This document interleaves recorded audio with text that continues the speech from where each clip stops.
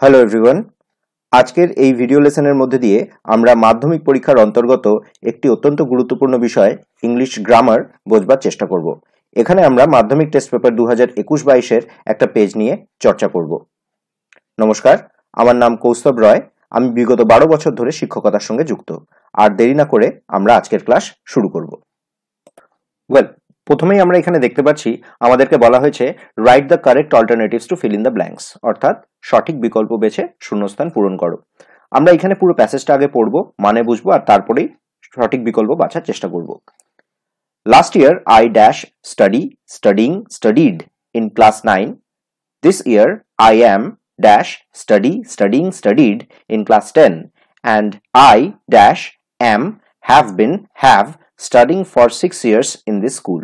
মানে গত বছর আমি ক্লাস 9-এ পড়তাম, এই বছর আমি ক্লাস 10-এ পড়ছি এবং এই স্কুলে আমি বিগত 6 বছর ধরে পড়ে আসছি।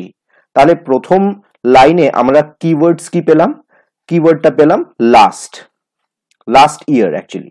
তো লাস্ট ইয়ার মানে কি? পাস্টের সময়। তো পাস্টের সময়কে ডিনোট করার জন্য আমরা এখানে পাস্টেরই একটা ভার্ব তুলবো। এখানে আমরা স্টাডি ব্যবহার করতে পারবো না, এখানে স্টাডিংও ব্যবহার করতে পারবো না। আমরা এখানে কি ব্যবহার করবো তাহলে? Studied. Last year I studied in class 9। This year I am dash studied in class 10। এই বছর আমি ক্লাস 10-এ পড়ছি, এখন পড়ছি। তাহলে কি? Continuous tense. স্টাডি হবে না, স্টাডিডও হবে না, তাহলে কি? স্টাডিং। আমরা জানি ভার্বের সঙ্গে আইএনজি লাগালে ভার্বটা কন্টিনিউয়াস টেন্সে চলে যায় এবং এখানে আমরা কন্টিনিউয়াস টেন্সেরই ব্যবহার করলাম। আমরা লাস্ট ড্যাশটা দেখব কি লেখা রয়েছে। And I dash studying for 6 years in this school. আমি বিগত 6 বছর ধরে এই স্কুলে পড়ে আসছি। তাহলে 6 বছর আগে আমার পড়া শুরু হয়েছিল, এখনো আমি পড়ছি এবং হয়তো ভবিষ্যতেও আমি পড়বো। তাহলে কোনো একটা ঘটনা যেটা পাস্টে শুরু হয়, বর্তমানে চলছে এবং ভবিষ্যতেও চলার প্রবাবিলিটি রয়েছে, সেটাকে আমরা ব্যবহার করি প্রেজেন্ট পারফেক্ট কন্টিনিউয়াস টেন্সে। ওকে, তো তাহলে এখানে present perfect continuous tense choose করতে হবে আমাদেরকে। অ্যাম ব্যবহার করতে পারবো না, হ্যাভ ব্যবহার করতে পারবো না। কি লিখবো আমরা এখানে? Have been.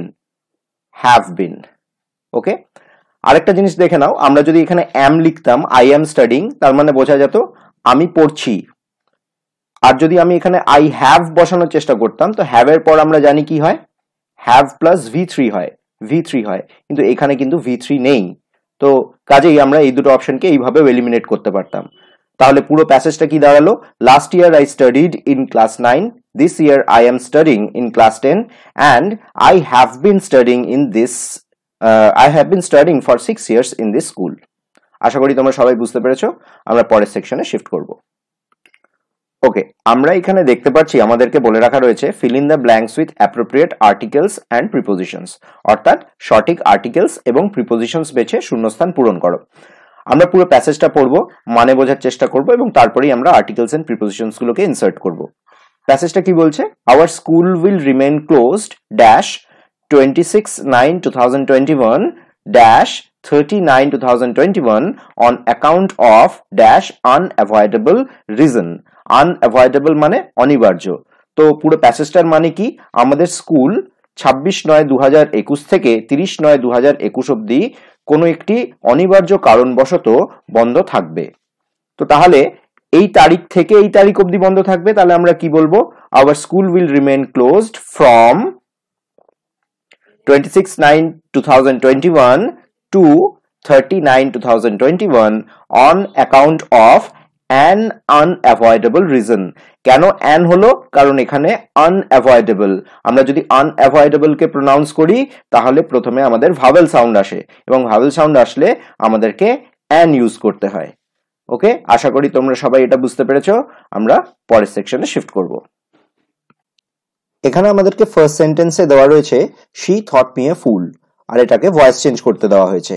তাহলে আমরা এখানে একটু দেখে নেব কোনটা সাবজেক্ট, কোনটা ভার্ব, কোনটা অবজেক্ট এবং এটা কোন ভয়েসে রয়েছে। প্রথমে দেখছি sheটা সেন্টেন্সের সাবজেক্ট, তারপরে thought এটা হচ্ছে V2 আর me এটা হচ্ছে অবজেক্ট। তো তাহলে আমরা এখানে স্ট্রাকচারটা কি দেখছি, subject plus V2 plus object. এটা আমরা জানি এটা সিম্পল পাস্ট টেন্সে ইউজ হয়েছে এবং এটা অ্যাক্টিভ ভয়েস। তো আমরা সিম্পল পাস্ট টেন্সের প্যাসিভ ভয়েসের স্ট্রাকচারটা একে চেঞ্জ করব। আচ্ছা, সিম্পল পাস্ট টেন্সের প্যাসিভ ভয়েসের স্ট্রাকচারটা কি? সিম্পল পাস্ট টেন্সের প্যাসিভ ভয়েসের স্ট্রাকচারে প্রথমে আসে object plus was were plus V3 plus by plus subject. আমরা এই স্ট্রাকচারটাকে এবার এখানে বসানোর চেষ্টা করব। প্রথমে অবজেক্ট মানে মিটা চেঞ্জ হয়ে যাবে আই হয়ে, কারণ মিটা সাবজেক্ট পজিশনে এলো। তাহলে আই এর সঙ্গে আমরা ইউজ করব ওয়াজ, আই ওয়াজ, তারপরে V3 কি হবে? থট। থটের V1 কি? Think, thought. তাহলে V3 টাও thought. I was thought a fool by subject কে শিটা হয়ে যাবে অবজেক্ট পজিশনে এসে হার। তাহলে I was thought a fool by her। ওকে, আমরা পরের সেন্টেন্স দেখব। বলে রাখা রয়েছে the teacher said to me, inverted comma, please do come। the teacher said to me, please do come। আমাদেরকে এখানে বলা রয়েছে চেঞ্জ দ্য নারেশন, মানে ইনডাইরেক্ট স্পিচে নিয়ে যেতে হবে। তাহলে টিচার এখানে কি করছে? রিকোয়েস্ট করছে, আর বলছে প্লিজ ডু কাম।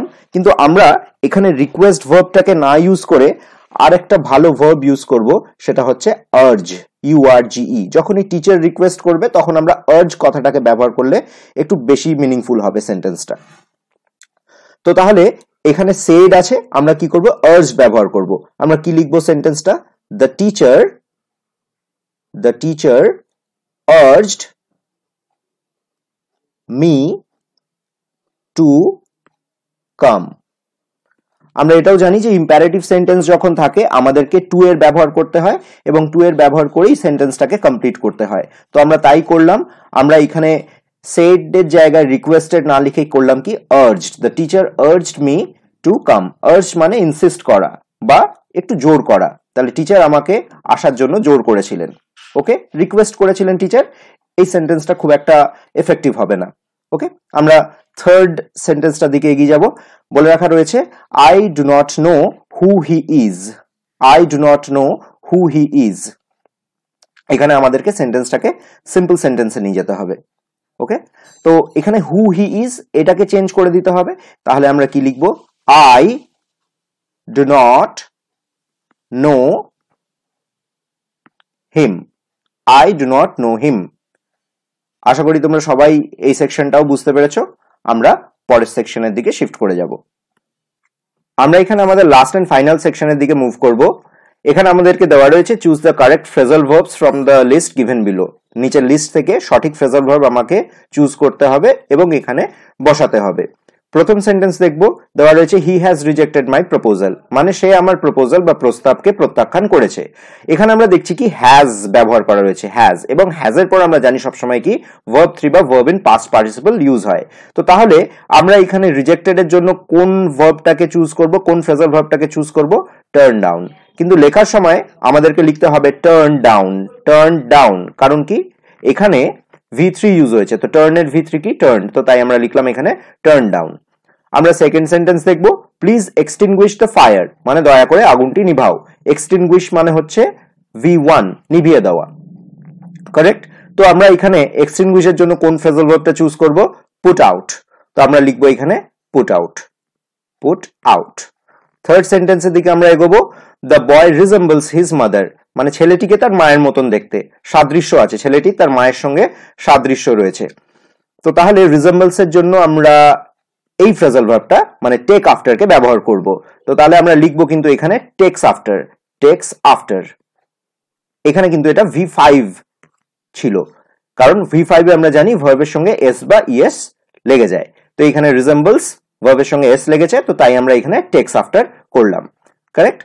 এখানে আমাদের একটা এক্সট্রা ফ্রেজাল ভার্ব ছিল টার্ন আউট। ওকে, টার্ন আউট আমরা একটু জেনে নিই। টার্ন আউট মানে কি? টার্ন আউট মানে হচ্ছে প্রকাশ পাওয়া, রাইট? টার্ন আউট মানে হচ্ছে প্রকাশ পাওয়া, বা আমরা বলতে পারি to come to light. Okay,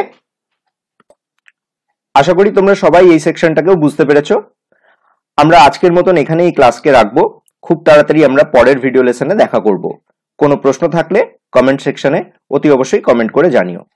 thank you.